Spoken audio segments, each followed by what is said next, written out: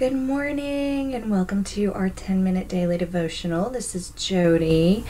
Hope everybody is doing great today on this Thursday. I know I missed yesterday. As you might have heard from the day before, I'm at the beach with my family and there are 20 of us in this house, and it is a bit crazy, and yesterday was just too crazy. So I skipped yesterday, but I'm happy to be with you guys again today. Let me open us up in prayer. Dear Lord, thank you for this day, God, and thank you that we can come to you no matter where we are and no matter what we're doing. And please help us to focus on you for the next few minutes and forget about everything else, but hear what you have to tell us. In your name we pray. Amen.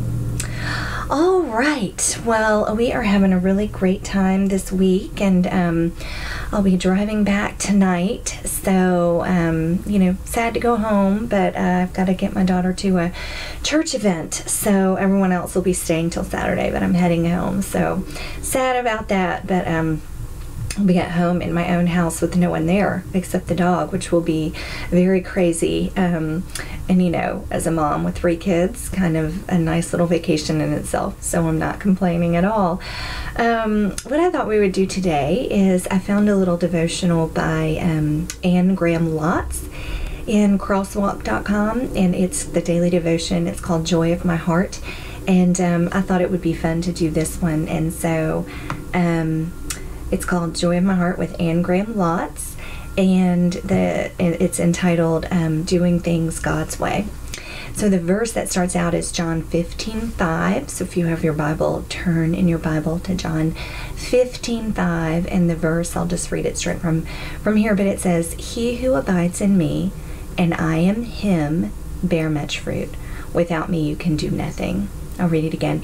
"He who abides in me, and I in him, bears much fruit. Without me you can do nothing."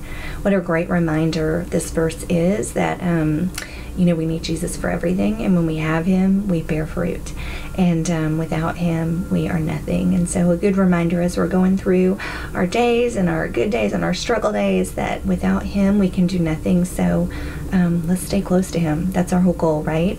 Our whole goal of meeting together every day is let's get closer to Jesus. So let me read the little blog here.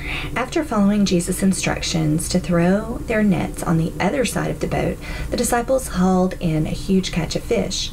Back on the beach, he invited them to come and have breakfast. With furtive glances and downcast faces, none of the disciples dared ask him, "Who are you?" They knew. And on that early spring morning beside the sparkling sea, Jesus took the bread and fish from the fire and fed his disciples breakfast. They feasted and were satisfied, not only by the food he had provided, but also by the fish they had caught. And so this story is a really cool story. And, excuse me, I'll see if I can pull up some of the story in just a second. But basically, it's that the disciples weren't having any luck fishing, and then Jesus said, "Throw your nets on the other side," and they were hugely successful, such that the boats were so full they could barely even get the boats back to shore. So let me read a little bit more. Jesus was teaching them an important life lesson. They had been out in the boat, apparently trying to meet their own needs, doing what they were naturally good at, but basically living their lives without him. Which makes sense, right? Because they didn't know him yet. And they had come up empty, unfulfilled. But when he was in their lives and they obeyed his word and they served him in his way, not only were they successful, but they were also satisfied. And let me see real quickly, if I click right here, if I can pull up this, it's just pulling up the one verse. Let me just see if I can pull up all of John 21 here. Okay, let me read a little bit of this story. This is called Jesus and the Miraculous Catch of Fish, and it's in John 21. I'm going to start at John 21:1. Afterward, Jesus appeared to his disciples by the Sea of Galilee. It happened this way. Simon Peter, Thomas, Nathanael. I'm going to skip around a little bit and just read the names instead of where they're from. Let's see. Nathanael from Cana in Galilee, the sons of Zebedee, and 2 other disciples were together. "I'm going out to fish," Simon Peter told them, and they said, "Well, we'll go with you." So they went out and got in the boat, but that night they caught nothing. Early in the morning, Jesus stood on the shore, but the disciples did not realize that it was Jesus. He called out to them, "Friends, haven't you any fish?" "No," they answered. He said, "Throw your net on the right side of the boat, and you will find some." Now, think about this from the disciples' point of view. How silly is that? They're experts. Someone on the shore who is not an expert is telling them, and I'm not even sure they know him, I don't know, but he's telling them to throw their net. Maybe they did know who he was, but throw their net into the other side of the boat, where they're sitting right there and they've caught nothing all night and they're tired and they want to get in, and he says, "Throw your net on the other side of the boat and you will find some." When they did, they were unable to haul the net in because of the large number of fish. Then the disciple with whom Jesus loved said to Peter, "It is the Lord." As soon as Simon Peter heard him say, "It is the Lord," he wrapped his outer garment around him, for he had taken it off, and jumped into the water. The other disciples followed in the boat, towing the net full of fish, for they were not far from shore, about 100 yards. So I'll stop there. That was verses 1 through 8. And just a lot of cool things right there that don't have anything to do with Anne's devotional, but I think it's fun to read the whole story and to talk a little bit about it. But how cool is it that Peter was so excited to see the Lord that he jumped in and swam to shore? And I knew they did say he wasn't that far, but still, that's pretty cool. And just the fact that they listened to what he said and they did it. And after they did it, they said, "It is the Lord." And, I wonder what went through their minds. Did they know? Did they have a hint that it was the Lord before he told him to do it? When he was just standing on shore, could they tell it was him? And, why did they follow the instructions? Just a lot of fun things that run through my mind that one day when we get to heaven, I'd love to go up to Peter and ask him, "Tell me about this story and tell me more about, what was going through your mind." Won't that be fun? But anywho, let me back up to Anne's thing real quick, because there were a few more things I wanted to read in this.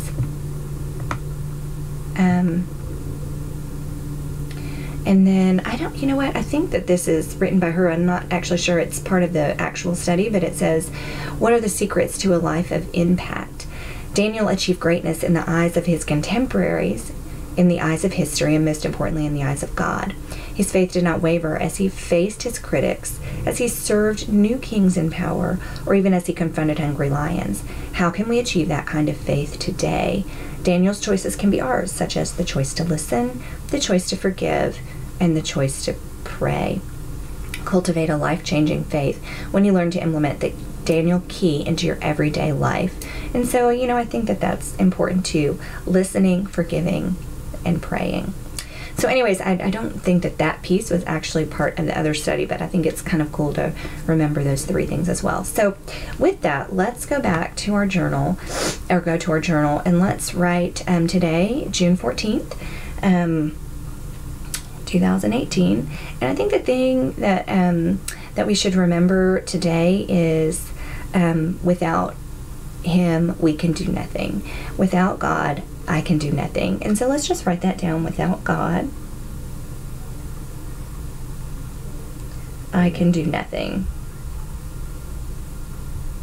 And I think that's an important truth to remember, that with him, we will bear much fruit. Let's add that in. With him, we will bear much fruit. So as we go out our day today, let's just try and think about how can we abide in him more closely? What can we do? Just little things throughout the day. That's what he wants, right? Spending as much time with him as we can, just little thankfulnesses throughout the day, but just thinking, are there any opportunities where we would go the other path and not follow God's will, and how can we follow his will? So little things throughout the day. So with that, let's write down our praise and our prayer request. I always like to think through our day or a previous day and think, what is a praise that we have and what is a prayer request that we have for God? And I love to look back in our journals. So for those of you who are new, it's something that we do every day. Write down our praise and our prayer request in our journal, and we get to look back on it. It's super, super awesome. So let's do that. What's our praise and our prayer request?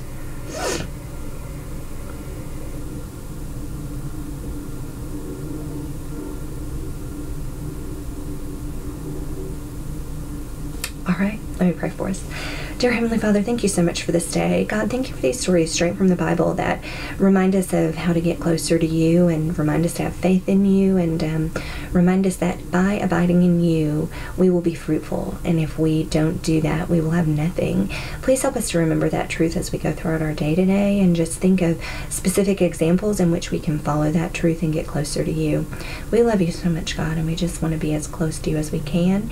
And we want you to imprint on our hearts and minds ways that we can do that. It's different for everybody, and so little ways that throughout the day we can just remember that you're with us and remember to stay close to you. We love you, Jesus. Thank you so much for everything. Amen.